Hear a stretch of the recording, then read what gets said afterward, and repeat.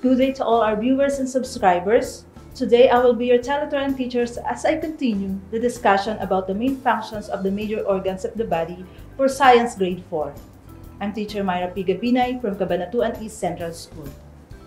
For today's lessons, we are focusing on the functions of the liver, kidneys, stomach, and intestines.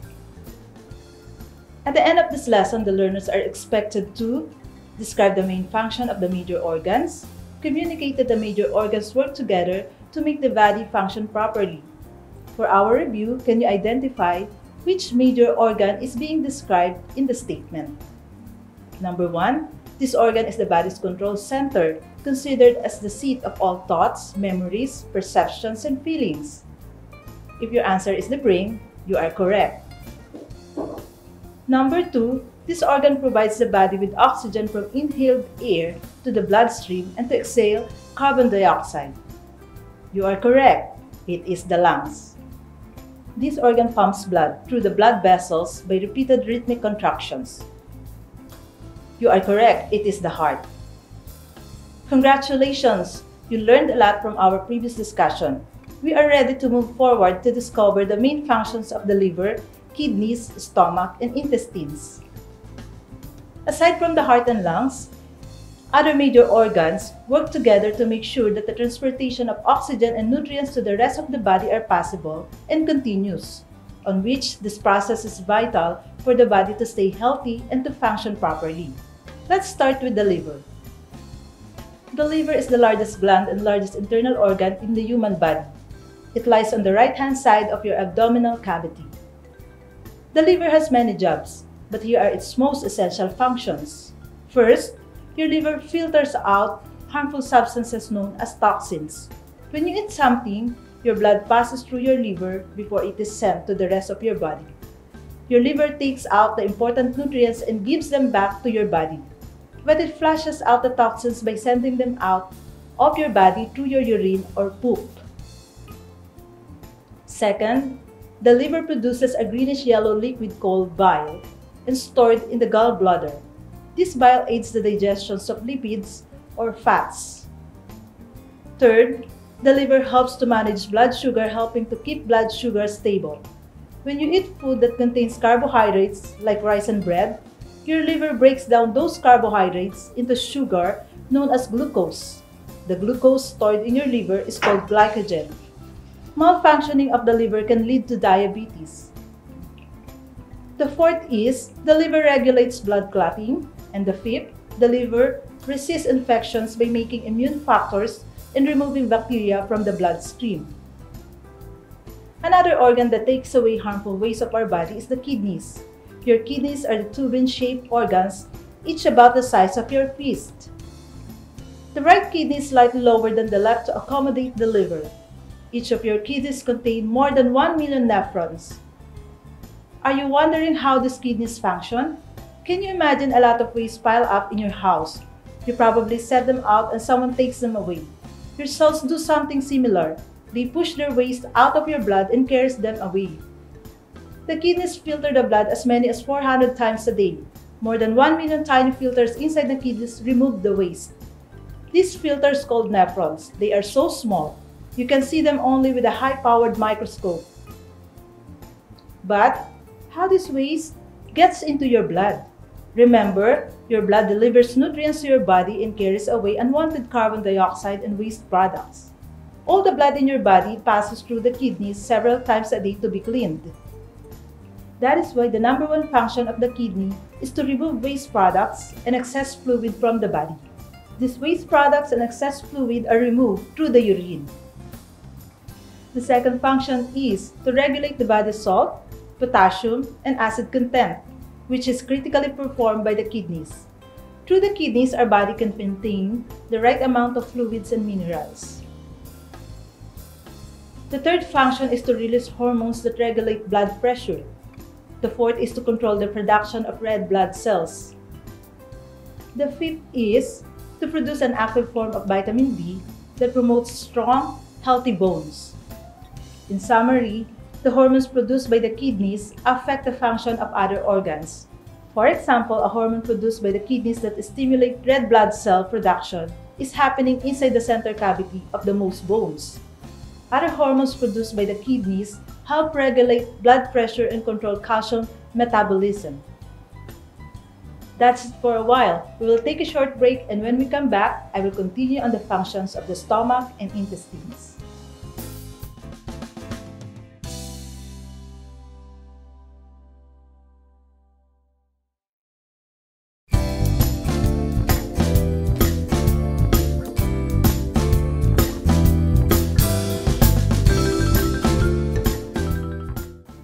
We are back, our dearest viewers. Let us now continue our discussions.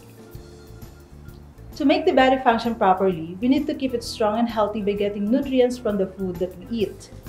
The food that we eat gives us the energy to study and play. Without food, the other parts of the body like bones and muscles and the internal organs do not have the energy to function.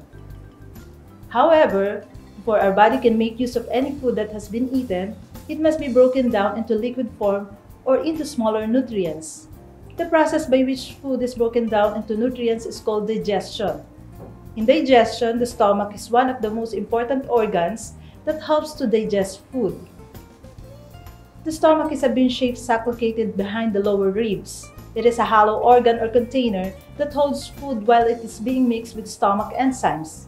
These enzymes continue the process of breaking down food into usable form. As it secretes acid and enzymes, the stomach muscles contract in a process called peristalsis to mix the food with the acid and enzymes. Cells in the lining of the stomach secretes a strong acid. This acid also works to kill harmful microbes that may have made their way into the body along with food and drink. The stomach has three main functions. These are temporary storage for food, which passes from the esophagus to the stomach, where it is held for 2 hours or longer. Mixing and breaking down of food by contraction and relaxation of the muscle layers in the stomach. And digestion of food. But digestion never stops and completed in the stomach. When the contents of the stomach are processed enough, they are released into the small intestine. By the time food reaches your small intestine, it has already been broken up and mushed into liquid by your stomach. Each day, your small intestine receives between 1 and 3 gallons or 6 to 12 liters of this liquid. The small intestine carries out most of the digestive process, absorbing almost all the nutrients you get from food into your bloodstream. The walls of the small intestine make digestive juices or enzymes that work together with enzymes from the liver and other glands. It is about 2.5 cm wide and 7 meter long, coiled tube where food is finally digested and absorbed. It also contains digestive juices and other enzymes that help break the food into nutrients. The small intestine is having huge absorptive surface area packed into a relatively small space because of its villi. These are the folds form numerous tiny projections which stick out into the open space inside your small intestine and are covered with cells that help absorb nutrients from the food that passes through. And the microvilli, these are the tiny hair-like structures surrounding the villi. This helps increase the surface of each individual cell of villi, meaning that each cell can absorb more nutrients. The small intestine is the part of the intestines where 90% of the digestion and absorption of the food occurs, the other 10% taking place in the stomach and large intestine. Final digestion takes place in the small intestine. The nutrients are then absorbed by the small intestine, then go into your bloodstream. The blood carries these nutrients to the different parts of the body. Considering this, we could say that the main function of the small intestine are to complete digestion of food and to absorb nutrients and minerals from it. The other part of your intestine is the large intestine. Your large intestine is about 5 feet or 1.5 meters long. The large intestine is much broader than the small intestine and takes much straighter path through your belly or abdomen.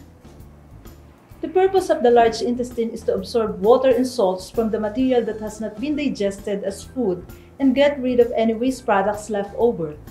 By the time food mixed with digestive juices reaches your large intestine, most digestion and absorption has already taken place. What's left is mainly fiber or plant matter, which takes a long time to digest. Dead cells shed from the lining of your intestines, salt, bile pigments on which give this digested matter its color, and water. In the large intestine, bacteria feeds on this mixture. These helpful bacteria produce valuable vitamins that are absorbed into your blood, and they also help digest fiber. The main function of the large intestine is to absorb water and salts from the material that has not been digested as food and get rid of any waste products left over. These three major organs, the stomach, small intestine, and large intestine, are working together to convert the food into nutrients that our body needs to function properly. While the liver works with these organs to take out the important nutrients from the bloodstream and gives them back to your body. And it flushes out the toxins by sending out from your body through your poop. Then the kidneys filters the blood, remove its waste product and the excess fluid through your urine. Let us proceed to our enrichment activity. Let us read the following statement and identify the major organs hidden in the jumbled words. Number 1. This organ absorbs water and salts from the material that has not been digested as food and get rid of any waste products left over. The answer is large intestine. Number 2. It is responsible with mixing and breaking down of food by contraction and relaxation of the muscle layers on it. The answer is stomach. Number 3. Its main function is to complete the digestion of food and to absorb nutrients from the digested food. The answer is small intestine. Number 4. It filters out the harmful substances known as toxins inside the body. The answer is liver. Number 5. They remove waste products and excess fluid from the body. The answer is kidneys. That would be the end of the second part of our lesson. I hope you will join me again on the next episode of tele-turuan as we will end this three-part lesson about the major organs of the human body. This is Teacher Myra Gabinay from Cabanatuan East Central School. Always remember that understanding the function of our body is a first step to keep it healthy. Keep safe, everyone.